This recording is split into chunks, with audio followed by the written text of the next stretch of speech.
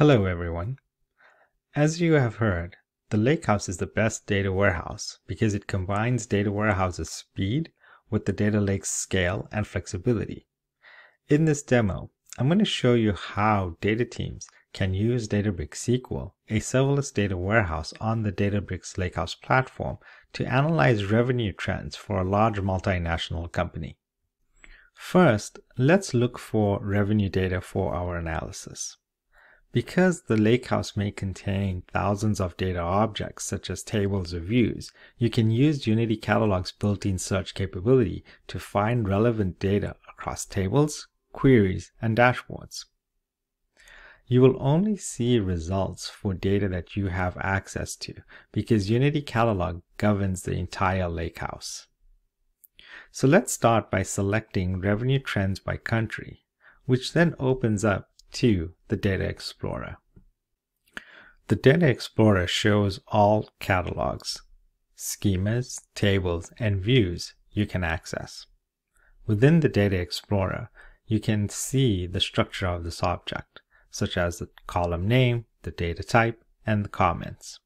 You can also preview sample data, visually inspecting the object's contents.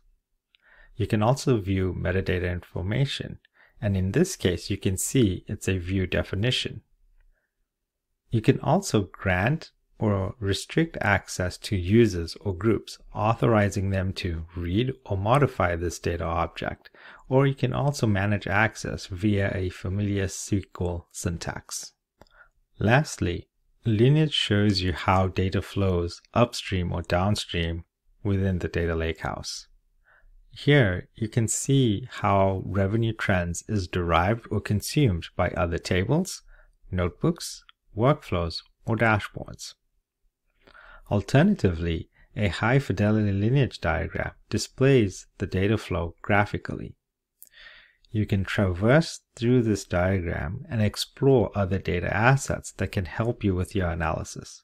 So for example, you could consider using the revenue forecast by priority table that's been derived from orders. Typically, you may need to augment data from multiple sources.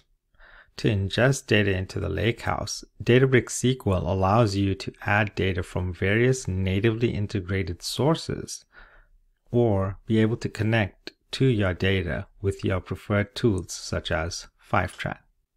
Let's go back to the Data Explorer.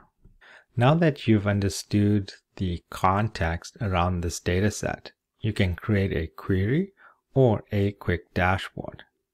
But let's take a look at table insights to see if there are any existing queries using the same table that can help speed up the analysis.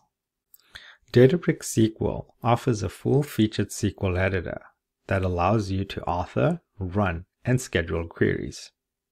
As you can see, it's a familiar ANSI SQL statement, reading from multiple tables with specific criteria identifying total revenue by region. You can also modify this query that suits your needs.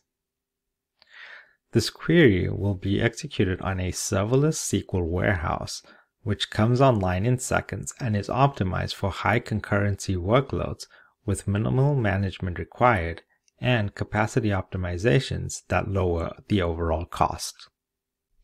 As the query executes, you can use the query profile to view the query execution details, which helps you troubleshoot performance bottlenecks during the query's execution by detailing each task's operation.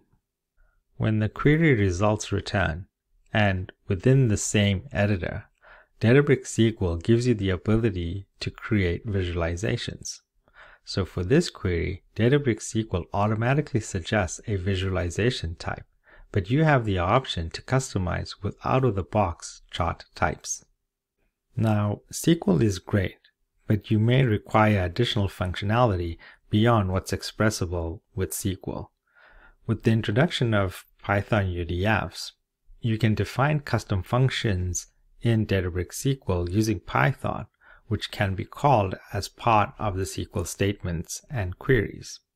So for example, you may want to mask PII data, such as email, within a forecasting dataset. In another scenario, your data may reside in various enterprise production systems outside of the lakehouse. In this case, you can directly connect to multiple data sources using Query Federation, where you can configure read-only connections to a remote database with automatic and intelligent pushdown techniques for better performance. In this example, we're going to forecast future revenue for a specific region. Lastly, Databricks SQL supports materialized views to accelerate end-user queries and reduce infrastructure costs with efficient incremental computation. Here, we're going to create up-to-date aggregate views of order priority for use in BI and analytics without having to reprocess the full underlying tables, instead only updating when changes have come through. Now, many organizations have various BI tools like Tableau or PowerBI. With Databricks SQL, you can seamlessly integrate your existing BI tools. So as we switch to Tableau, a data analyst can get instant access to the lakehouse data with the same Databricks serverless SQL warehouse we've been using for this demo to gain further actionable insights in driving revenue. To summarize, you've seen how Databricks SQL, a serverless data warehouse, allows data teams to securely find, author, and run ad hoc queries on the lakehouse platform, create rich out-of-the-box visualizations, and connect to your favorite BI tools like Tableau to analyze revenue trends for a large multinational organization. Thank you.